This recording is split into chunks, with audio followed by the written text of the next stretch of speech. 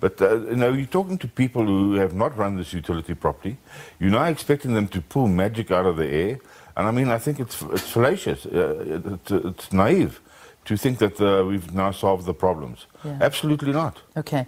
So basically what you heard yesterday, do you think it's realistic? I mean, is there any... No, you don't? No. Okay. You cannot... What the minister must understand, and I think he's maybe being ill-advised or he's learnt the wrong lessons, is that you can't dictate the load-shedding levels. That the system will tell you how much you need to load shed.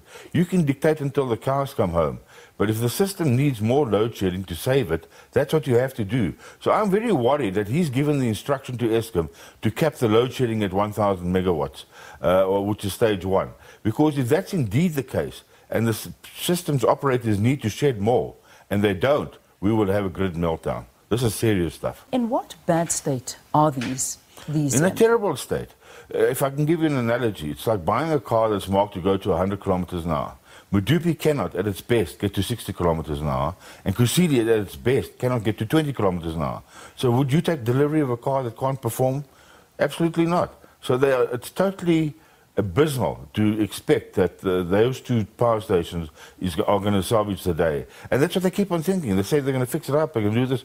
They don't even know how to fix it up. They messed it up in the first place. To now...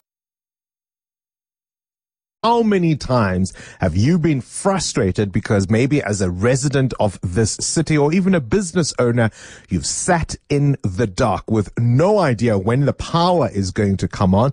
How often have you been frustrated because you can't make plans because power supply cannot be guaranteed? And we call ourselves what? Africa's leading economy? Come on, it's time for us to have a different conversation. Escom, as you know, has signed several new contracts with coal suppliers to avoid load shedding as coal stockpiles decline at its power stations. You may have heard of the phrase the coal cliff. That's something Ted Blom, energy expert and partner at EECO, has been talking about for years now, and it seems we're ever closer to it now. Ted, a very good morning to you, and thank you for... When Escom tells us it has less than 20 days of coal supply, what does that mean? Good morning, Bongrani. Well, I'm sad to tell you that that actually means if they say 20 days, it's actually less than 10, because the last 10 days of the stockpile is all rock and ash and waste. So in reality, the alarm bells should be ringing. And the bad news is it's going to be ringing for the next 5 years, because that's the amount of time it takes to develop a new coal mine. But two things happen. Firstly, there's a lot of money being stolen, and secondly, they use it as an excuse to drive up the price by at least 5%. They say there's no coal, so that means the lights will go out. Absolutely. They're scraping the barrel. They've got a couple of small coal supplies that they can maybe scrape the barrel with. The fact of the matter is it takes you at least, if you're a coal miner, to deploy a new section which can generate some coal. It takes at least 1 to 2 months, because you've got to firstly procure the equipment. You've got to procure the labor force over 3 shifts for every new face that you open up. And then, I mean, the coal's got to be available underground. And the fact of the matter is we've gotten to the stage in the Mpumalanga area where the coal's no longer available underground. And this one is self-inflicted, I think, to benefit other third parties. My contention at the moment, and it's a very dark contention. No, whoa, Ted, that's very big. Whoa, what do you mean? Self-inflicted to benefit whom? Third parties within Escom. What does that mean? They're people who make money when there's a crisis. I guarantee you that the coal price that this Escom is paying now, today, for this new 14 new coal contract, is at least 200 Rand a ton premium to the market price. I guarantee you that. That's extraordinary. I mean, I'm almost not sure how to react to it. So when you say there are people who stand to gain when this crisis happens, are you talking about people within the power utility? Are you talking about people who've got business deals with the utility? Who exactly are you referring to?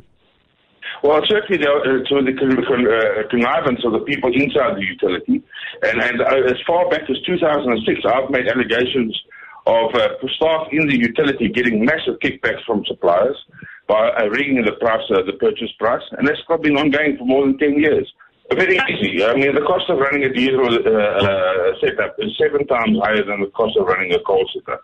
So while Eskom's running a sitting coal generated power at about 1 Rand 10 cents a kilowatt hour, that in effect, if it runs on diesel, it's costing it more than 7 rand a kilowatt hour all-in cost. And that's what Escom doesn't tell you. They don't work in the all-in cost, which includes the logistics and the transport. So how bad then, if we do get load shedding, is it likely to be? It's early in the morning. A lot of people aren't ready for a shock. But this is probably going to be the worst load shedding that you've ever experienced in South Africa. Disaster. The Escom has hit the wall. I predicted this in 2013, and we're now facing the reality because of an intransigent government. And the same goes to say about Escom management. They just ignore it. I mean, these are the same guys who are spending 500,000 rand a month on their petrol cards.